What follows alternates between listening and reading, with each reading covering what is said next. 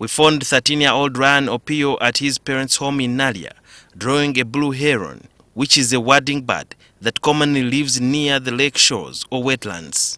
Opio has a knack for nature and he is now making a canvas painting of what he loves.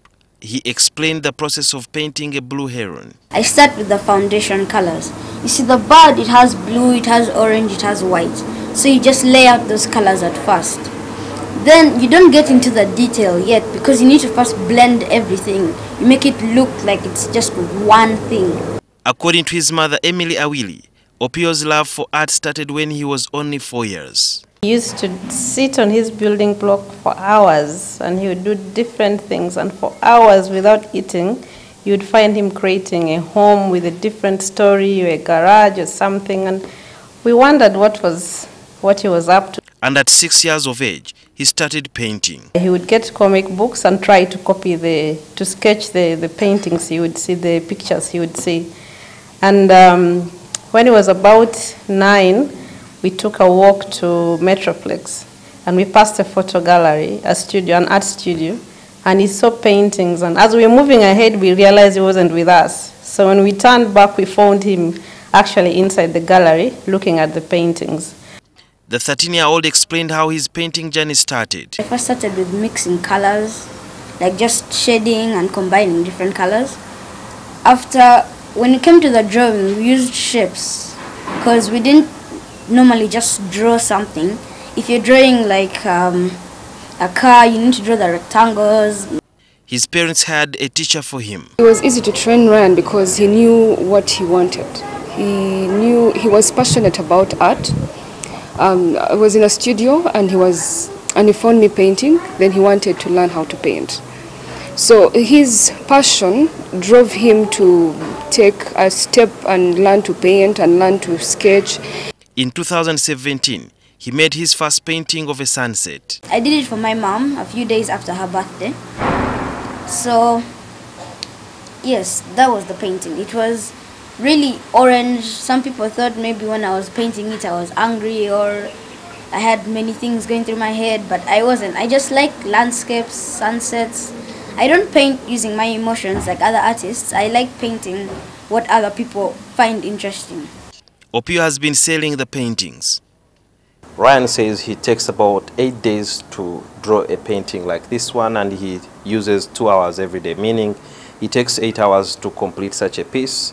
And it costs about 150,000 to 300,000 depending on the size of the canvas and the much detail that he has to add onto the painting.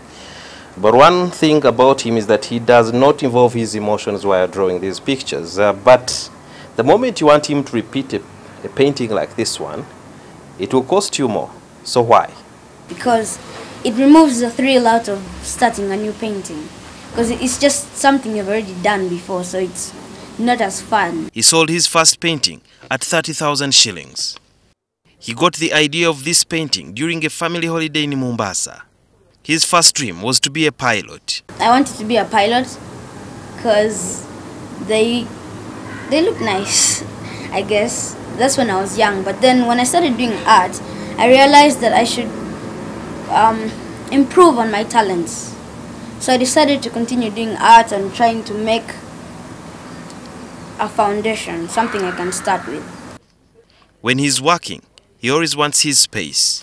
In my heart, it feels like they're judging me. But since I'm an artist, they shouldn't care what other people think about their painting because it's your painting. But I'm sort of also shy, and I also feel like there's too much pressure. So I like painting when it's just me. While some call particular ideas mistakes, he says a mistake in fine art is actually a new design. Indeed, Opio says he doesn't make mistakes. If you make a wrong color, you can easily make it adapt to the painting. It depends on how good you are with colors. There could be some children, just like you, who would love to start fine art, especially at the time like now when they are under lockdown and schools are closed. What would be a message to them? They should love what they do. You can't paint without loving to paint.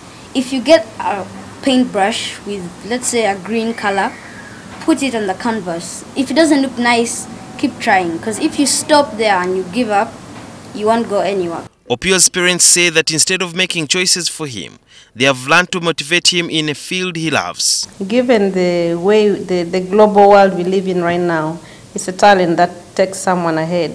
So I would advise parents to invest, to take time to understand the talent of their children, invest in it, give the time, provide the support the child needs. Ryan Opio loves fine art and mathematics, and as he waits to become one of the best architects, he has a job before even joining university. Sudhir Biaruhanga, NTV.